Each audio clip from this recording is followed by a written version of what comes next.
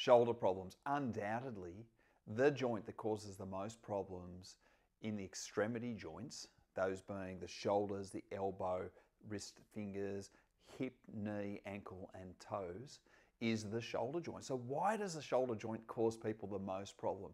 And in fact, so many people throughout the entire world are struggling with shoulder issues. Well, there's a few reasons. Let's get into some of the functional reasons why the shoulder can cause so much problems, because knowledge is power. If you have the understanding and the knowledge, then it's the first step often in your own recovery and starting that process of improving and healing. Let's have a look at the movement of the shoulder. So first of all, let's compare it to, say, the movement of the wrist. So the movement of the wrist is that way, that way, that way, that way, and we can rotate back and forth.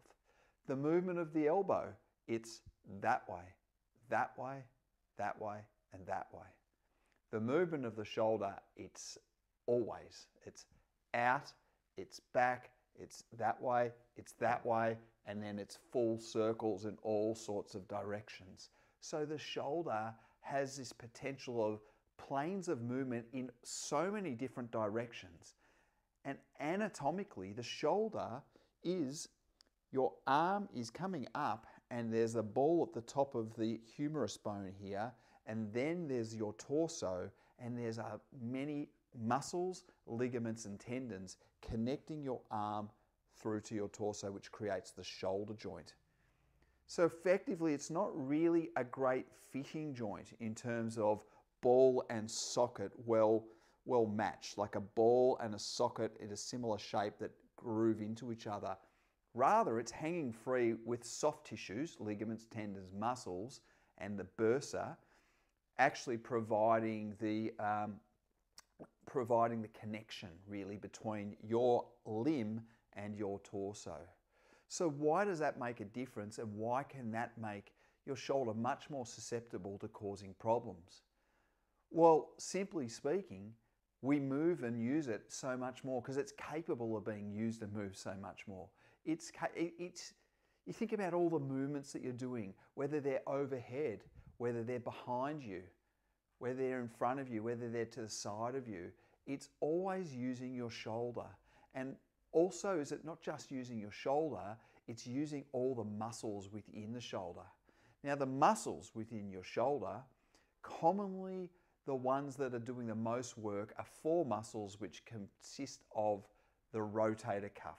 So the rotator cuff are the four muscles that rotate and move your shoulder through most of its movements. Now the rotator cuff, it fatigues, it starts to wear out, it starts to inflame, and it starts to cause pain and tendonitis so commonly. It's almost an epidemic of it.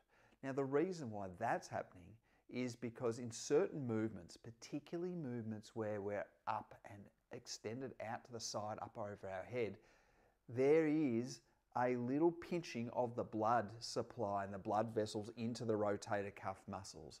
So if we are susceptible anatomically from the arm to the torso and the way the bones are knitted together or coming near each other, if we have a little bit of, you're naturally maybe a little bit closer packed in that area, and you use your arms over the head a lot, you are pinching the blood supply to those muscles, which over time leads to poor function of the muscles, fatigue and inflammation.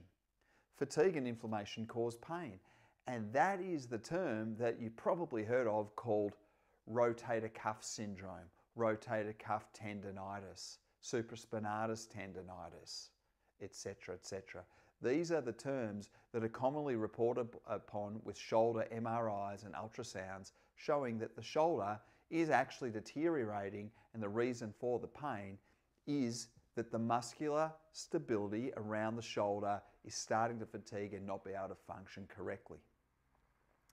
So the purpose of today's video is just to help you understand the actual anatomy of the shoulder, how it is situated, and why it causes so many problems.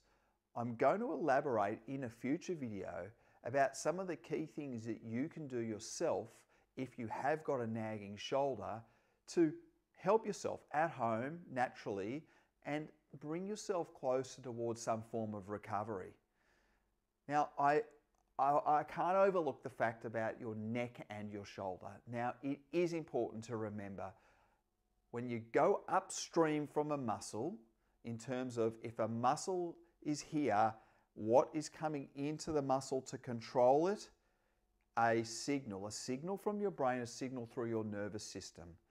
Any form of poor function through your neck, any straightening of your neck curve, any compression through the neck joints and poor mobility through the neck joints can and often does affect the shoulder and affect the nerve supply to the shoulder and further increase the likelihood of your shoulder and the rotator cuff areas declining over time. So you can't overlook the neck in a shoulder issue. But there are many shoulder issues that are shoulder issues themselves. But if we don't also take a look at the neck, in my experience, then at the same time we deal with the neck if need be and the shoulder to get the best possible outcome for the person. As I said, I'll come back with some more videos on what you can simply do to stretch and move your arm if you know you've got a rotator cuff issue to start that process of restoration and rehabilitation. I hope you've enjoyed this information, and if you have any questions, comment and I will do my best to answer them for you. Thanks for watching.